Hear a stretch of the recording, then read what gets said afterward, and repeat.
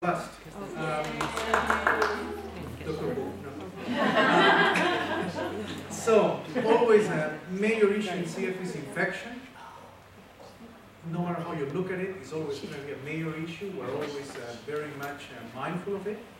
And we thought it was a good idea to bring you so up to speed with where we are with infection control guidelines within the hospital and within our clinic. And Mimi is going to take on the task of making this simple for everybody to understand. So thank you, Mimi. Thank you. So I'm MyMy Buu. I'm one of the instructors in pediatric pulmonary at our CF Center. And today I'm going to be talking about a couple things. So first of all, the fact that patients with cystic fibrosis can harbor microbes in the respiratory tract. And what really are microbes, so I'll cover that. That acquisition of certain organisms has been associated with rapid decline in pulmonary function, and which are those organisms we're interested in, just so that we're all on the same page. And that microbes can spread through direct contact from person to person, and also from indirect contact from the environment. So it's our role to give advice to our patients on how to limit this spread. And in our clinics and hospitals, we attempt to prevent the spread of pathogens through our infection control policies, and I'll go over what those are. So there are three major categories of microbes that can be found in the respiratory tract. So the first one is bacteria, and the picture here is of Staphylococcus aureus, and other bacteria that you'll hear about for your patients and your children are Haemophilus influenza, Pseudomonas aeruginosa, Bacteria cepacia, and non-tuberculous bacteria. Viruses, this is an electron microscopy of influenza. And the two major viruses we think of are RSV, which we use the medication called Synagis during the wintertime, and influenza, which we recommend vaccination against during the wintertime as well. And the last category is fungi and molds. And one of the big players is Aspergillus fumigatus, and here's a microscope picture of that as well. So I'm going to go over some of the major bugs that you hear about, just so that you can become familiar with them. So staph, formerly known as Staphylococcus aureus, is the most commonly isolated microbe in infants and children. We only treat it when the patient actually exhibits pulmonary symptoms. So if you're just positive on culture and they don't have any symptoms, we don't treat it yet. So we treat it when there are symptoms. And then there is something called MRSA, which is methicillin-resistant Staphylococcus aureus, that is basically Staph aureus that then develops a resistance to methicillin, which is an antibiotic. And it is detected in a quarter of patients by the time they're 18 years of age, and we do have antibiotics to treat this infection. Another big player is Pseudomonas, also known as Pseudomonas aeruginosa. It is found all over in the environment, in lakes, streams, moist soil, and vegetables. And by 18 years of age, about 50% of patients have a culture positive for Pseudomonas. And Pseudomonas is important in the CF world because chronic infections with Pseudomonas create what we call biofilm, which is a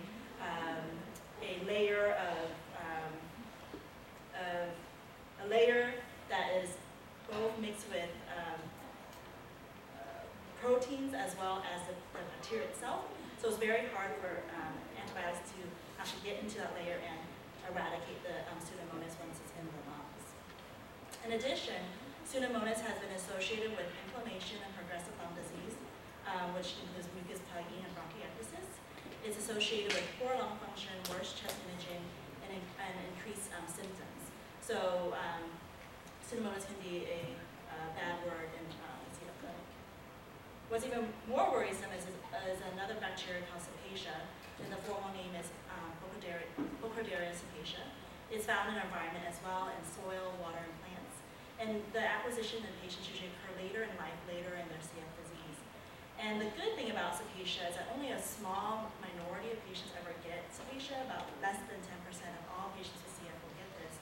And even in that less than 10%, only a small subset will have bad disease. But in this small subset of patients, there is a really rapid decline in lung function. So it's a bug that a lot of people fear in the CF community. Then there's something called NTM, which is non-tuberculous mycobacteria. Another organism that's found all over in the environment in soil, streams, rivers, and water. And there are many different types of mycobacteria that we don't really know what the consequence is if you're positive for it. However, there is one mycobacteria called Mycobacterium abscessus that has been associated with rapid decline in primary function, and we will treat aggressively if you're symptom. One of the fungi that I'd like to just touch base upon is Aspergillus, formerly known as Aspergillus fumigatus. Again, it's found all over in the environment, in soil, plants. And spores can be released into the air by aerosolization with certain activities such as construction.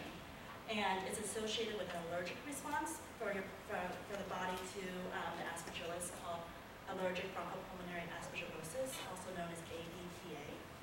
And untreated ABPA can lead to bronchiectasis and pulmonary fibrosis, but rarely does it cause actual invasive disease in the lung or active infection. So how do germs spread in general? So there are three main mechanisms of spread. So the first mechanism is contact. So that's direct contact from person to person, or contact with a contaminated object or surface, such as a table surface, a doorknob, things like that.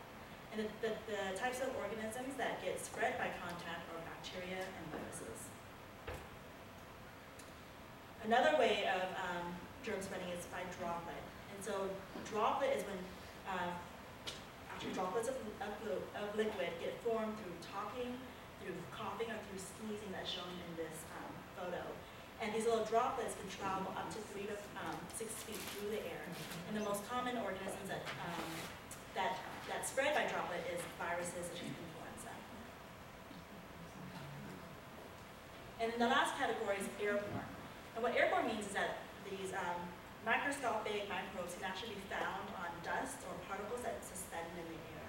And these microbes can float in the air for a very long period of time. And examples of this are Mycobacterium and Aspergillus that can just float on little dust particles in the air. And for most people who have intact immune systems, who are healthy, Mycobacterium Aspergillus doesn't really do anything to you, but then in CF patients, we do become concerned about this. Any questions so far? Okay. So what do we do so knowing these things, knowing the microbes and knowing how these microbes can spread, what do we do to protect our patients with CF from these microorganisms? So there are both standard precautions and transmission-based precautions. And we apply our infection control guidelines to all patients with CF, regardless of what your culture actually shows, because what you have, this sputum culture and a gag culture, may not actually represent what's going on in the lungs. So it's not individually based. The infection control for CF patients is not individually based. So we have infection control guidelines for clinic. And so for the clinic visit itself, I'll go over what we do. So for coming to clinic, so one of the things we're really concerned about is all the construction that's going around LPCH right now. And as I mentioned, there is, with construction, you can cause airborne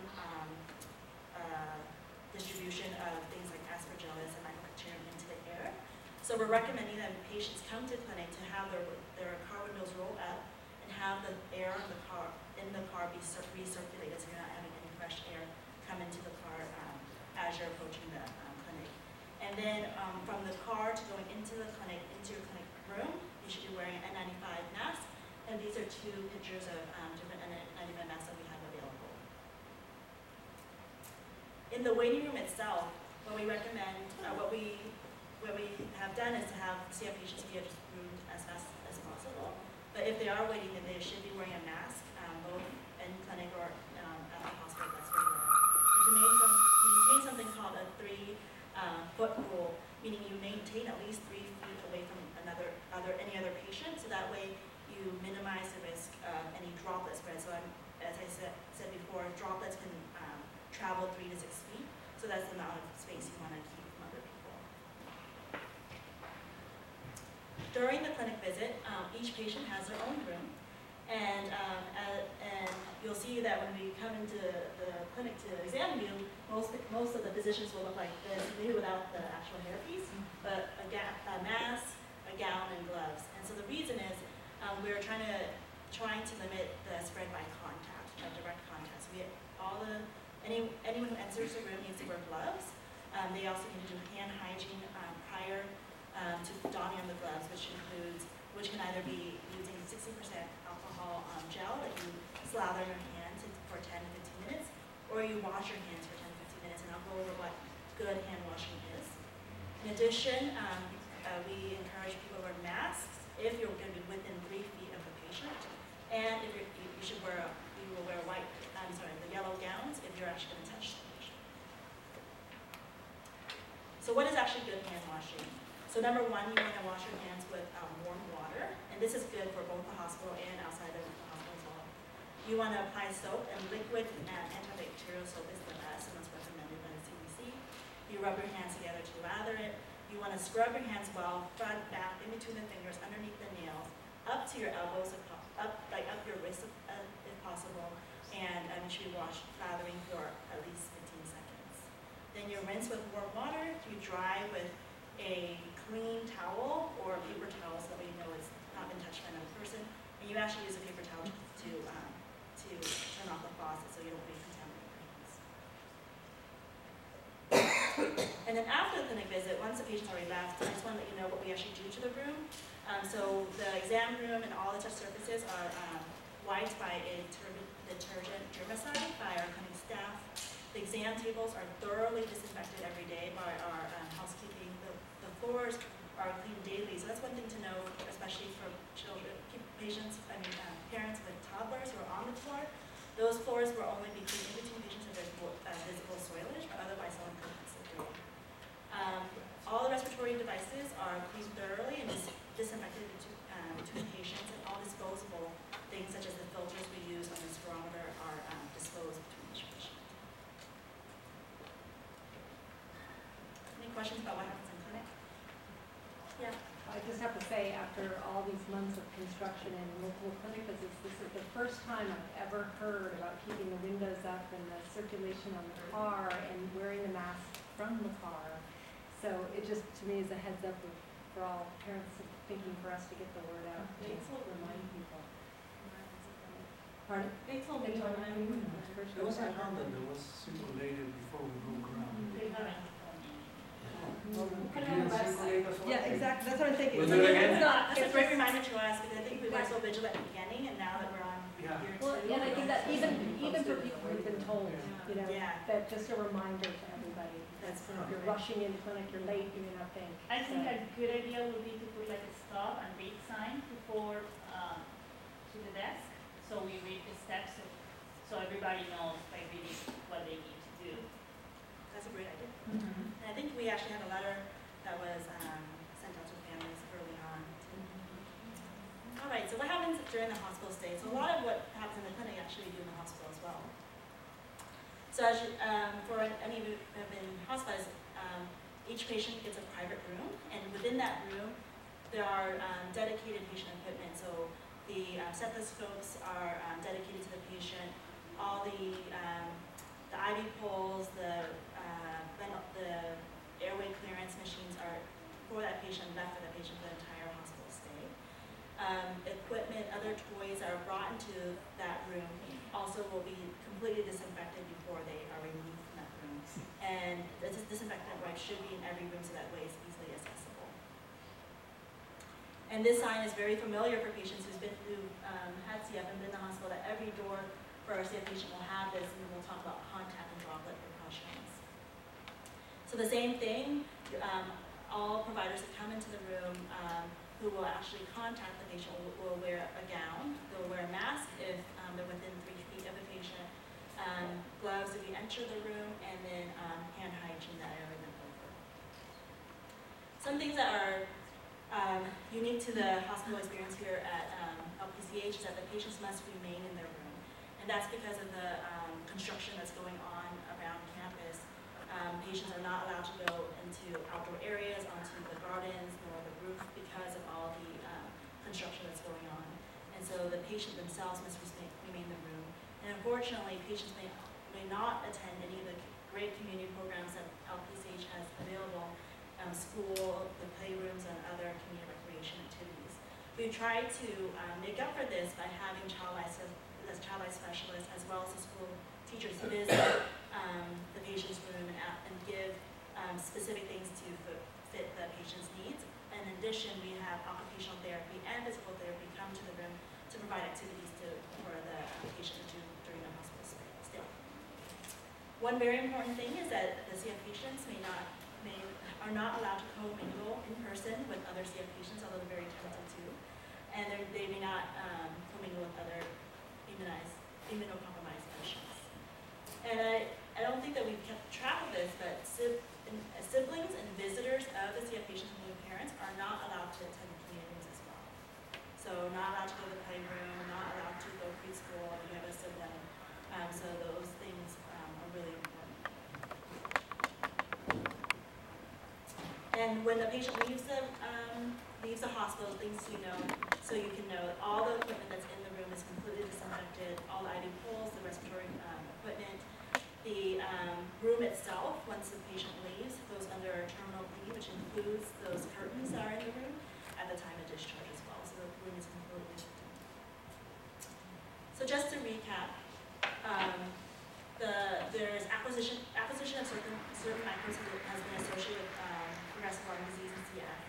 And we know that microbes can be spread through both direct contact and indirect contact. And because of this knowledge, we have these infection control policies for your clinic visits and your hospital stays.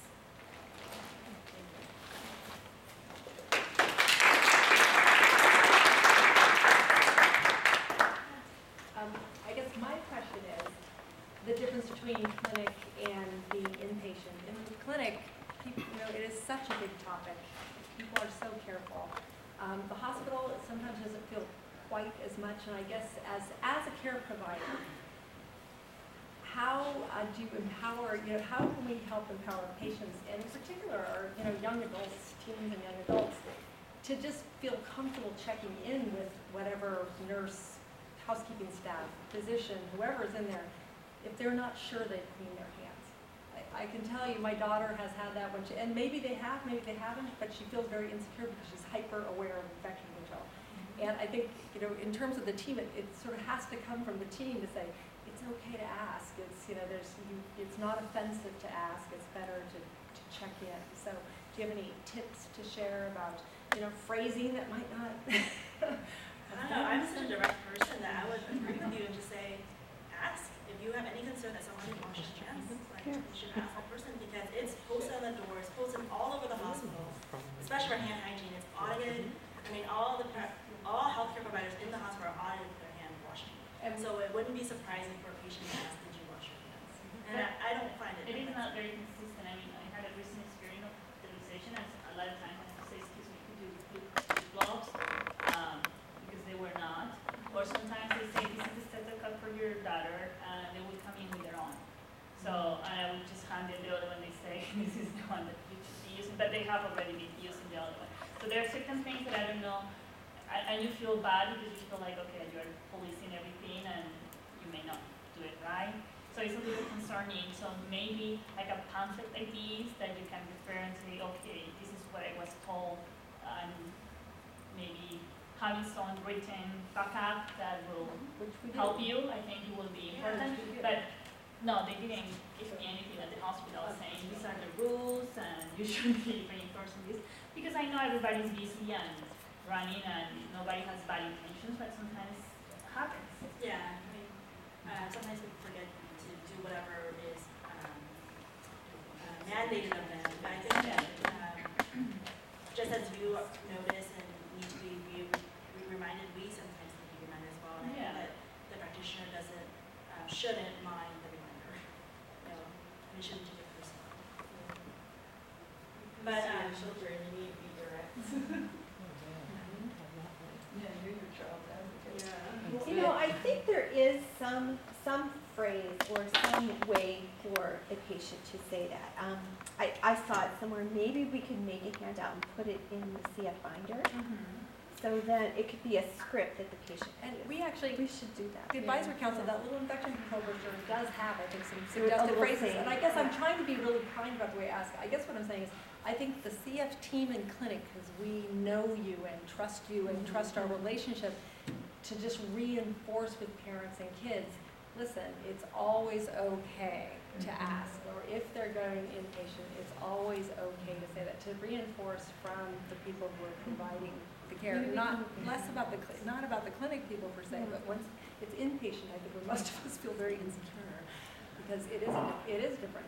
And there are protocols, yes, but we all know that vigilance is important.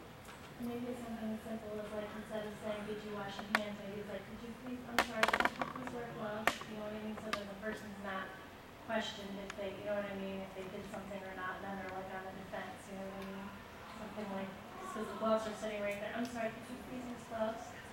You know, something like that, where you're not putting the person on the spot. Yeah, that's a good idea. Although putting on gloves, you also need to still wash your hands.